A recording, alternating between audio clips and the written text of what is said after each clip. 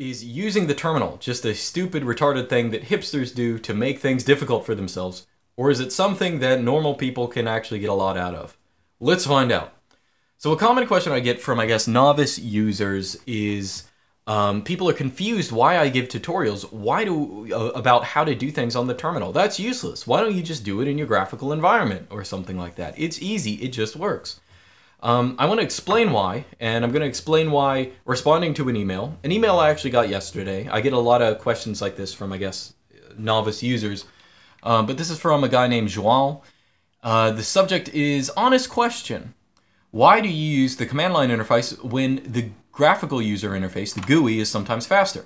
Hi, I've seen some of your videos for about a week, and I've seen you teach about email in the terminal, mounting Androids in the terminal, etc. in the terminal, but why? I'm 22 years old, studying computer science at the moment, and I'm quite new to all this stuff even though I'm old to start learning. But I wonder why you do such things. I understand if you're setting up a server online and you must do those things in the terminal, but mounting Android on the terminal? What are the advantages you think the terminal has over some graphical user interface app, such as, I don't know, Mutt over Gmail? Thank you, and I hope you read my question. Haha, have a nice day. Okay, don't know what the haha's for. So I'll be honest, I get this kind of question relatively often, and I get a little miffed by it, because the assumptions behind it usually is, okay, the person asking it isn't super familiar with the terminal or ways you can use terminal commands. Therefore, to them, they are difficult. Therefore, they must be difficult to everyone. Therefore, they must be difficult to me. Therefore, I must be doing things that are just difficult for no particular reason. So that is not the case. I use the terminal because... or when I use the terminal, I use it because it is vastly more efficient than everything else. Or when I use not just any kind of command on the command line, but when I use some terminal application like Mutt that he mentions and I did a video on a couple days ago. So I'll show you, actually, let me show you. I'm going to bring up, so here's a blank workspace. So let's say I want to open up my email and search all the email I have in my past for the term Linux. So let me do that. So I'm going to bring up my email. Bam, there's my email. So the thing I just did brought up Mutt.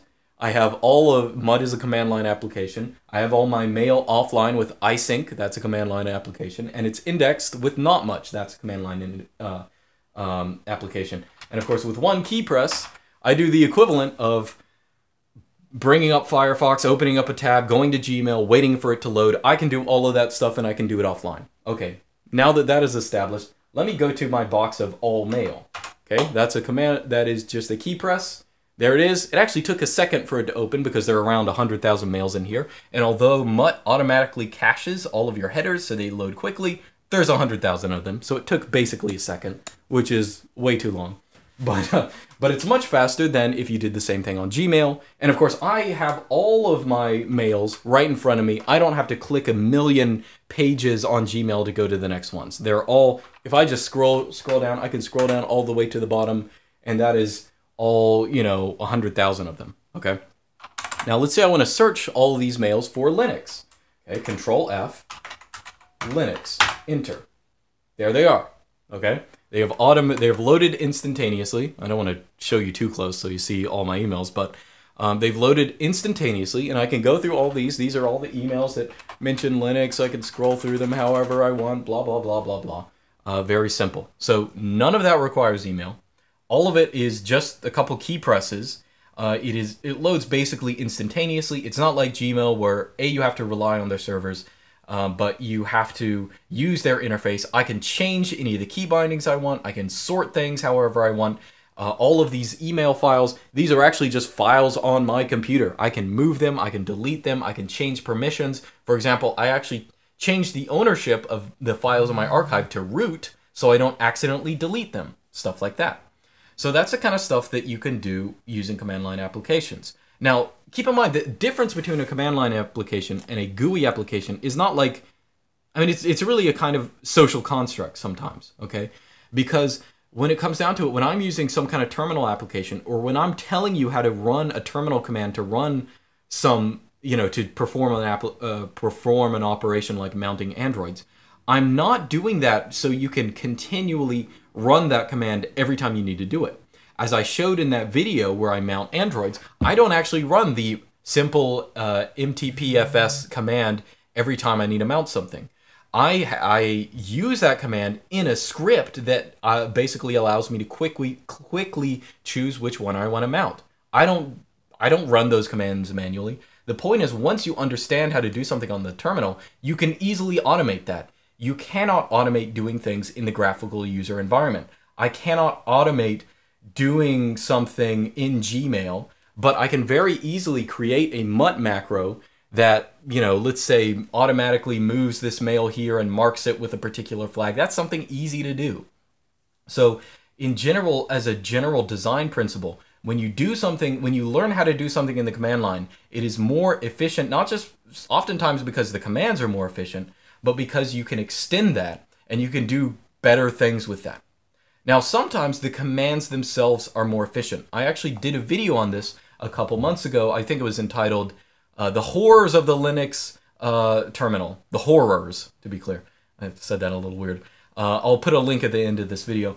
But what that video was about was a lot of times, you know, giving your computer direct commands is not only more direct in that you don't, I mean, graphical user interfaces, they're really just boxes you click on that run terminal commands. So in a lot of times, it's easier for you to run the terminal command to get the exact thing that you want. But there are a lot of times when terminal commands are just more effective.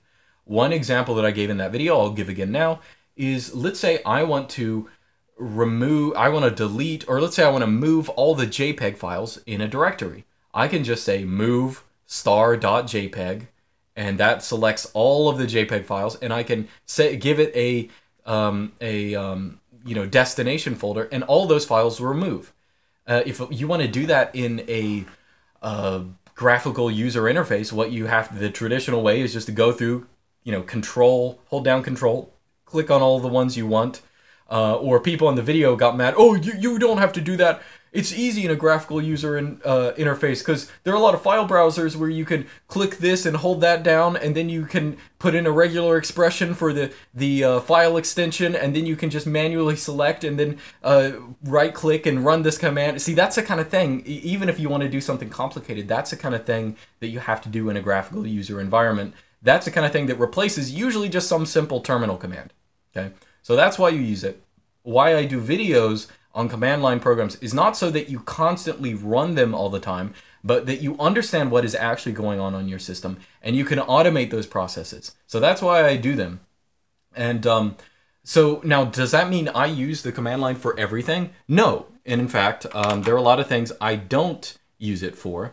So just to give you a couple examples, for example, I make the thumbnails to my videos in GIMP, okay? Now, there have been a couple I've done in ImageMagick that are very simple. ImageMagick is a command line tool that can basically create images on the command line. But, GIMP, when you're doing something that's inherently graphical, it makes sense to use a graphical program. It's hard to replicate that on the terminal just because you want the picture in front of you.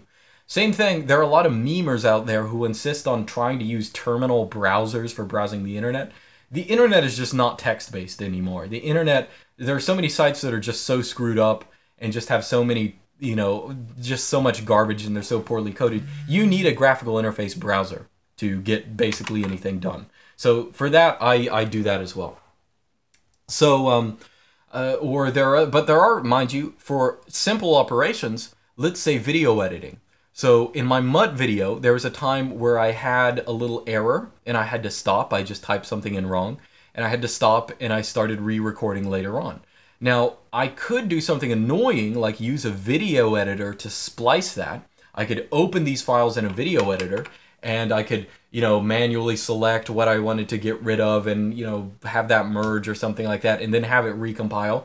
Or I could use a terminal application that many video editors are just like a front end for, that is FFmpeg. And in FFmpeg, I can take the video I made an error of, I can say splice this up to this point, and it will generate, if I copy the codecs, it will generate instantaneously a new file that only contains the stuff I want to keep.